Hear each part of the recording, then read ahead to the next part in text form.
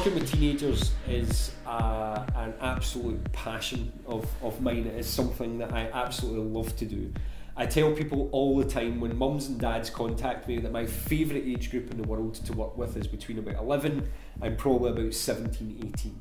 And there's a number of reasons for that, but one of the main ones is that when a kid is that age, so somewhere between 11 and 18, they tend to accept change very, very quickly. They just change like this. It's almost sometimes surprisingly easy to be able to change someone's mind when they are in that age group.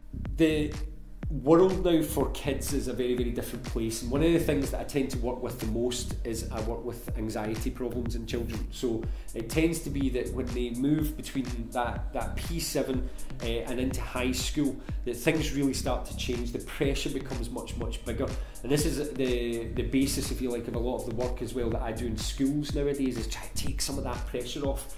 We have so many pressures now on kids about pass and fail, do right and wrong, do this, do that, where are you going? And some of these questions are really, really valid and absolutely have to be asked. But for some kids, they've just not got the strategies yet to be able to deal with that. And what happens is it starts to manifest itself in some really, really curious ways. Panic attacks are a favourite. They are one of the most common things now in teenagers, becoming more and more common. And my big thing is that, and I hope there's a parent listening to this that would at least phone and speak to us and find out that you do not have to medicate your child. The doctors now are very, very limited. They do fantastic work. I'm not anti-doctor at all. This is nothing to do with that. They are limited in where they can send somebody, especially at that age. Send them to a local mental health group such as CAMS or something like that, if that's something that exists in the area. They can maybe send them to somewhere which is a wee bit more specific client. Around Glasgow, for instance, there's a Priory clinic that can sometimes be referred to for a thing called cognitive behavioural therapy, also known as CBT, or sometimes in the most extreme cases they'll medicate the child and maybe give them some sort of drug to be able to cope with these symptoms. It doesn't have to be like that. The child's mind has basically just got into a state where there is no strategy to be able to deal with what's happening, and therefore your kid isn't broken. Your kid's just using the best response that it has available to it at that time. So what he or she is doing is the best response at that time. And if that's anxiety, that's anxiety. If that's a fear of dogs, then that's a fear of dogs. If that is not wanting to get on a plane or not wanting to go to school because they've started to refuse school, there is something happening inside their mind. If I can use a little example, which is to think about a lemon. And as soon as you start thinking about a lemon, what often happens is your mouth starts to water. Because what happens when you start to think about a lemon is you run a picture in your head and your mind will respond as if it's real.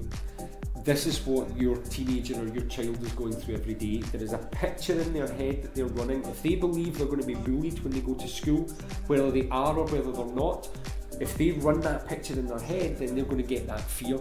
If they run a picture of something tragic happening or the worst case scenario, if they run that picture in their head, their body will respond, and they don't have the filters and the ability to rationalise like we do as adults. So therefore what happens is it gets a wee bit carried away, and it can get stuck, and it can feel as if they're broken, almost as if they're in this one state of mind when they're not.